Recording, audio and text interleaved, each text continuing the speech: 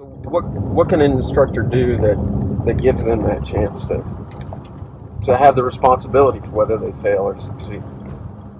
I think stepping back, one thing is I avoid punishment at all costs. There's no punishment out here, and I try to avoid reward equally. If you get something, it's not a gift from me, it's because you earned it. It's a gift from yourself. That's a consequence of your action. It's a positive one. Same thing with negative consequences. Mother Nature will provide a consequence whether you want it to or not. I think sometimes she provides it whether you deserve it or not. Whether you deserve it or not, too. Yeah, that's for sure. That's just the fact. And we're out here to protect them from, keep them safe. But we can also step back and let them experience that on their own. I feel like nurture is a good thing, and I feel like there's a time to maybe be a little critical. You got a kid running out to a street, you're gonna yell at him, stop, come back. We don't have time. We don't have time for that. You have kids that have been over nurtured out here. Helicopter mom. You got kids that just had the most critical people in their lives, and they're accountable to so many people in so many different ways. And this is an opportunity for them to be accountable to themselves and experience their own consequences. And I think an HI or staff being aware of that, and stepping back just a little bit, in the process and stepping into process, and then stepping back, practicing that patience, not fixing everything. That's a hard thing to do too. You're right, I don't understand what it's like. I don't understand what it's like to be autistic. I'm not autistic. I have an idea, but that sounds really hard. Just learning those statements is one of the most difficult things, because you want to help, you want to fix things, but they've never heard that. Like, here's the plan on how you're going to get fixed or how you're going to get better. I know. I haven't heard anybody just say, like, I just don't know. I'm sorry. That sounds hard. That's a great tool for your HI pouch.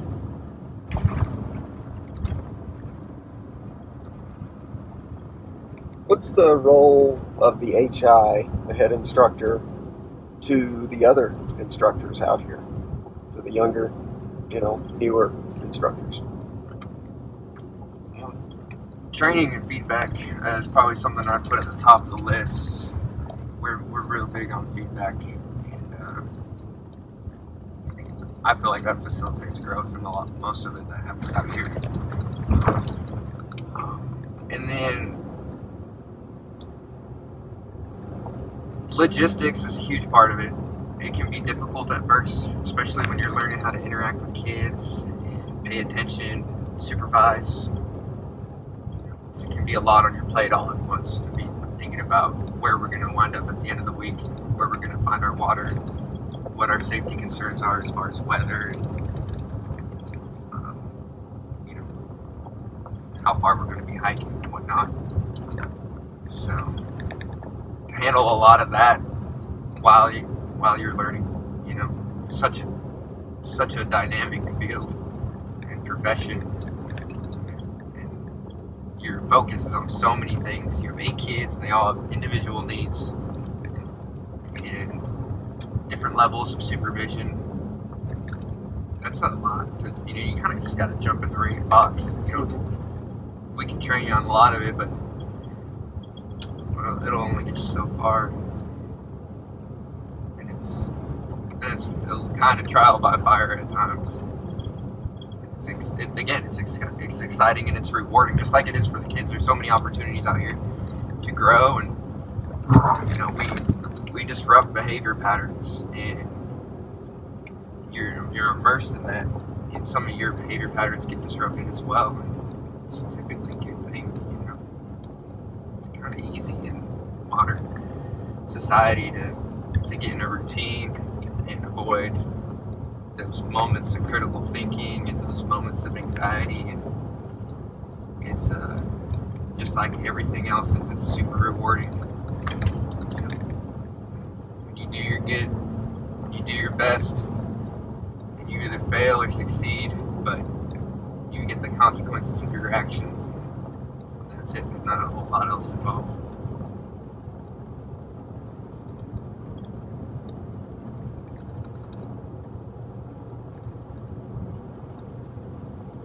Did you ever have an experience as an instructor where you were trying to succeed, but you failed, and you got value out of that?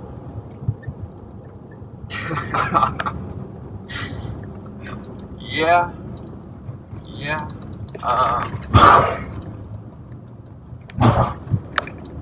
You kind of have to. You can't really fail too much out here, but you definitely knock on the door and you get faced with it, you know. And you got to look failure right in the eye and get real creative real quick. But failing with a kid out here is, you know, you can't fail at safety. You don't. You know, we don't. You know, we make it happen no matter what. As far as therapeutically and emotionally, you definitely have your I learned moments. You know, I learned I can't say that, you know, or I can't do that. That's a trigger. You know. But in the end, you got to process it right. You know, you got to say like. But if you make a mistake and you say something wrong, you know, or you say something offensive and you didn't even think about it, it's only offensive in this environment or to this person. You know, did you acknowledge that you made a mistake? Apologize and process it with the kid. Did you fail in the end? You know, if you go the wrong route, you know, but you double back, you get on the right trail, and you get the kids into a safe, accessible area. You know, I guess you could say you failed in the end. You made it. You know. I've had those moments where I'm like, I don't know if I can go through this private property, or I thought I should have hit a trail by now, and I didn't. You know, but in the end, you know, everybody had a warm fire and an accessible campsite. You know, so I think I looked it in the eye a little bit more than I sat back and said I failed. But I've had those learning experiences. I guess those small defeats in battle, but those victorious moments, you know, in war, you know. Talk a little bit about driving. Driving's such a big part of this work, and you've got you know, field support managers, you've got field directors, you've got therapists. I mean, for the therapist, driving's a huge part of this job. You know, it's a lot of their time is driving. For just staff going in and out of the field, there's a lot of dirt road time. So, what's the driving piece of this work? Well, for me, it's my moment to take a breath, practice mindfulness, you know, think about my day to day.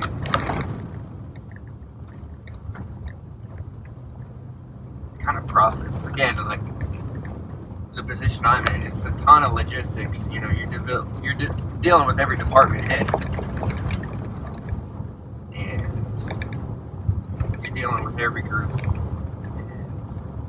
it's a lot. It's good to have a moment, you know, a moment that a lot of people don't get in their daily lives, to sit back and just process, and prep, and then hit the ground running again. As far as doing this, there's a lot to it.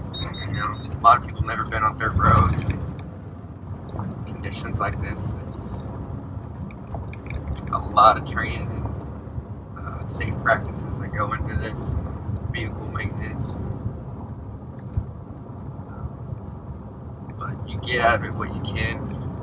You know, it's my opportunity to communicate with this staff on the other shift. That's one of my favorite times when I'm driving, you know, the opposite shift in or out of the field. I love it. It's such a precious time. You know, it's an hour and a half that I get with people that I normally don't have any time with, to maybe pass on some knowledge or learn something or just connect, you know, help them feel more connected to the company, work on buying. The Eagles. Yeah. There's nothing there everywhere.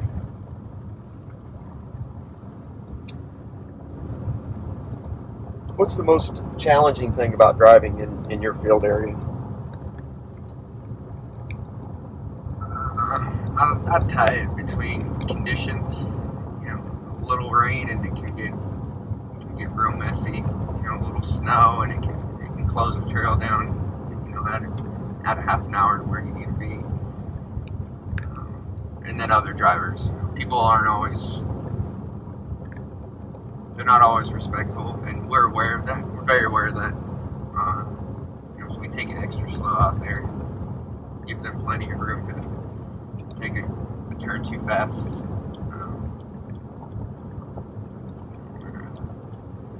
You know, take up too much of the road. What are some tips on driving in the mud? Respond quickly. You know, there's something people tell you, you know, turn into your skid and whatnot, but if you're not on top of it right away, your back end will get ahead of you, and it won't matter if you do the right thing with the steering wheel. So go slower than you think you need to, and when you feel your back end move, respond right away. A perfect amount. You know, to do it right without any experience. That would be my best thing. Respond quickly and appropriately. You can't overcorrect, but you get on top of it right away. You'll find that you stay on the road more than you find yourself on the side of the road. How's that like working with kids? As far as in the vehicle? No. Like as far as being an instructor like in the field, huh? Respond quickly and appropriately, yeah. Yeah.